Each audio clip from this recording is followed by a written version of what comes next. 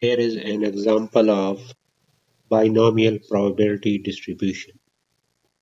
Assume that male and female births are equally likely and that the birth of any child does not affect the probability of the gender of any other children.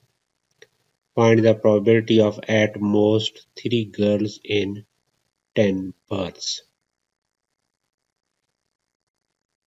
So in this case, we have to find at most a probability of at most 3 girls here in 10 children, right? So in 10 total births.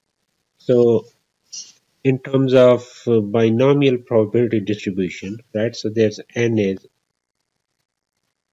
10, and we have to find the probability of at most 3 girls. So let x is number of successes, and here in this case number of successes mean the number of girls birth.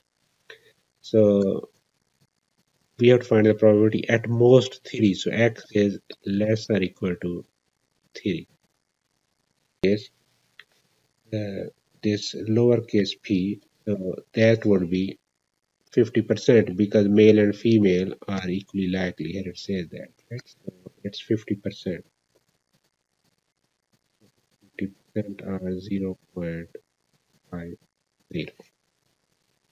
So now probability of x is less or equal to 3, that we have to find. So we would express it first like this one. So x is less or equal to 3. So that's equal to probability when x is 0 plus probability when x is 1 plus probability when x is 2 plus probability when x is 3. And now we have to individually compute each of them, and before I do this I just show you this equation here.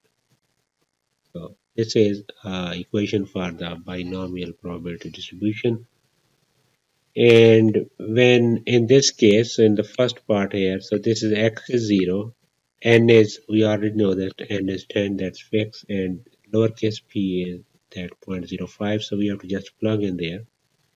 So p of 0 would be 10 C0, and then probability of success 0.50 to the 0, and then 1 minus p, so 1 minus 0.50, 10 minus 0, which is 10. Similarly, we write the equation for this p of 1, so that would be 10 C1, and then 0.5 to the 1, and then 1 minus 0.05 is the same as 0.05 to the 10 minus 1, so which is equal to 9. Similarly for p of 2 here, so that is 10 C2, 0.50 to the 2, and 1 minus 0.50 is the same as 0.50, so 10 minus 2, so that's equal to 8. Then plus for this one p of 3, so that is 10 C3, 0.50 to the 3, and times 1 minus 0.50 is the 0.507. So now this would simplify. So 10 C0 is 1 times 0.50 to the 0, and then this is to the 10, so this thing simplify into 0.10. Similarly 10 C1, so this part is give us 10, and then this part gave us like 0.50 to the 10. Then this part here, so this one 10 C2 here, so this would give us like 45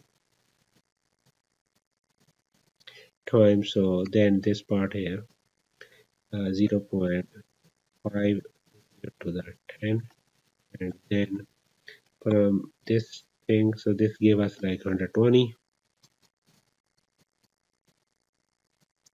and then 0.50 to the this one. The exponential adds to the 10, and this whole thing would simplify into 0.172, and that's the final answer.